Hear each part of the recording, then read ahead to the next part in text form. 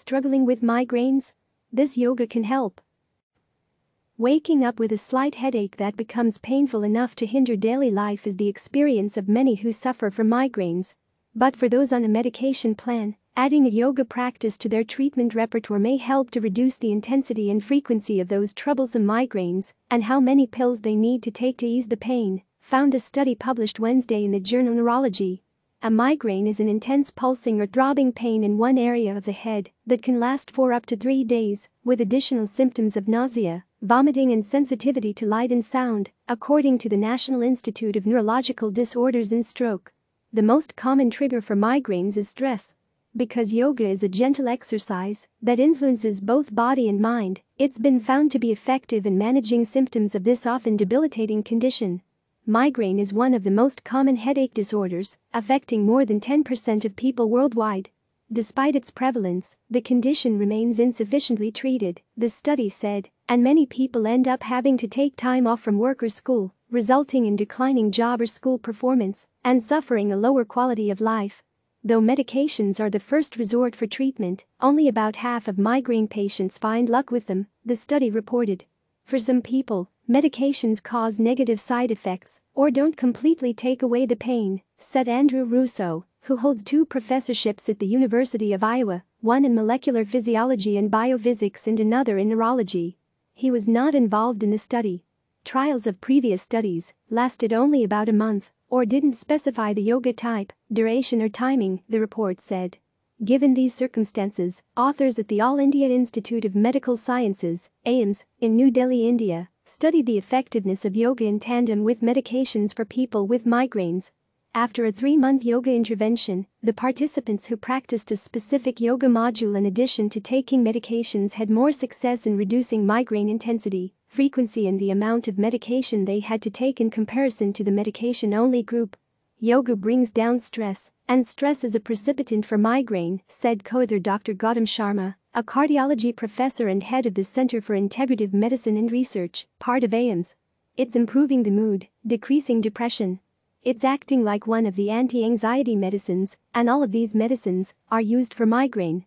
Holistic intervention at AIIMS, participants were counseled for 10 minutes on lifestyle changes including sleep, meals, mental relaxation and an exercise schedule.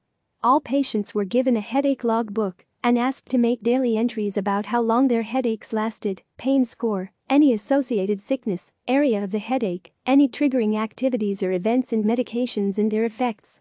A total of 114 people were split between 2 groups. One took medication only while the other added a standardized yoga module to their treatment plan. In the yoga group, participants followed the regimen for 3 days per week for 1 month at AIIMS, led by a qualified yoga therapist under the supervision of doctors who integrate yoga into medical practice. For the next 2 months, they followed the program 5 days a week at home with the help of a guidebook of the yoga module. Whether they kept up with the program was tracked by a twice-monthly phone call from the yoga center and a daily log the participants were asked to maintain. Though the yoga group had more headaches at the beginning of the intervention, after 3 months their headache frequency, intensity, pill intake and scores on the Headache Impact Test and Migraine Disability Assessment Questionnaire all had higher rates and speed of improvement in comparison to the medication-only group. Both tests evaluate how people's migraines impact their daily lives. More than 12% of the people in the yoga group became headache-free at the end of the intervention, in comparison to none in the medication-only group. By the same time, they reduced their average pill intake by more than 47%. I thought it was a very clever design to do the study with the medication, because all too often we see Western versus Eastern or holistic medicine, and it shouldn't be viewed as such, Russo said. It showed that they're complementary. It's a fallacy to think Eastern or yoga-type therapies, mindfulness-type therapies that are more holistic, and pill versions don't involve the same nervous system. And their MIDA scores, the test assessing how migraine influences a person's everyday life, fell by more than 37%. Yoga for stress relief causes of migraine include depression, anxiety, exhaustion, muscle tension and sensory overload. But the most consistent trigger shown to be occurring with the condition is stress, Russo said. The researchers think yoga could work for alleviating migraine for a number of reasons connected to physical, biochemical, psychological, and neurological health. Yoga reduces activity of the sympathetic nervous system, which controls the body's involuntary response to stressful situations, increasing heart rate and alertness and sending extra blood to the muscles, Sharma said. Less sympathetic nervous system drive equals less stress, while more parasympathetic activity leads to a state of calm, which is central to yoga practice. Practicing yoga may reduce migraine attacks by also improving nitric oxide levels, which the body produces to relax the blood vessels, increasing blood flow and lowering blood pressure, according to a 2015 study the researchers cited. Yoga may help people with migraine by lessening the tension in the area of pain, or where the pain stems from, such as the head, neck and shoulders, and loosening stiff muscles. Tight muscles hold stress, which can trigger migraines. Another study found mindfulness-based stress reduction techniques, which are similar to yoga, had positive results among people with migraine. The participants of that study also lowered their MIDAS and HIT scores and had similar results for headache intensity and frequency. The authors of the current study also cited evidence that meditations and yoga postures influence regions of the brain. Exercise has been observed to have therapeutic effects on migraine, but it also triggers the pain of them by releasing proteins and other substances that cause intense inflammation in the brain or compensate for insufficient oxygen. Yoga may differ in this regard from other forms of physical activity as yogic postures are performed slowly and gently along with breathing exercises, relaxation exercises and pranayama, which may prevent an increase in those levels, the current study said.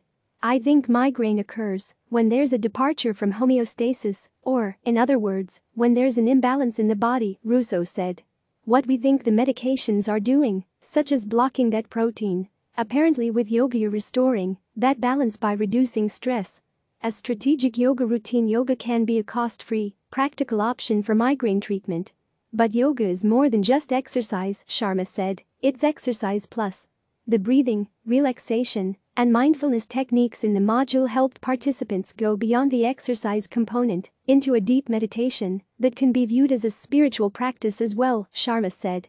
The yoga that we know of is just the tip of the iceberg, Sharma added, and the more you practice, the deeper you go, the more benefit that you derive from yoga. People with migraine who want to try this yoga method should talk with their doctor about using it to supplement their treatment. They should also ask whether there are any reasons the practice could be harmful for them, Sharma said. Learning with a yoga therapist is ideal before venturing out on your own, but the module is for beginners. The study's module started with prayer and breathing and meditation exercises.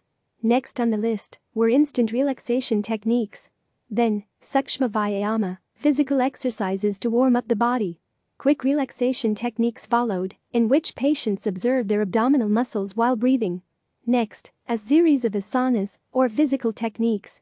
The meditation practice Yoga Nidra and Savasana pose, or deep relaxation techniques, help to relax the body toward the end of the practice. The module concluded with pranayama exercises and poses to control the breath and cool down. Pranayama means to extend vital energy beyond one's normal limitations, as the root word, prana, means life force, while ayama denotes expansion.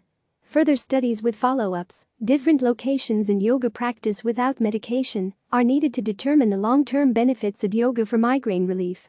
But integrating yoga into treatment would help patients and their doctors move toward overall wellness rather than just curing the pain, Sharma said. My job as Chief of Integrative Medicine at AIIMS is to explore how integrative, traditional medicine systems, especially yoga, can be used as an adjuvant to modern therapy, Sharma said. The authors saw the study as evidence that, for migraines, a wholesome integrative medicine approach can work. Click subscribe to receive the latest news.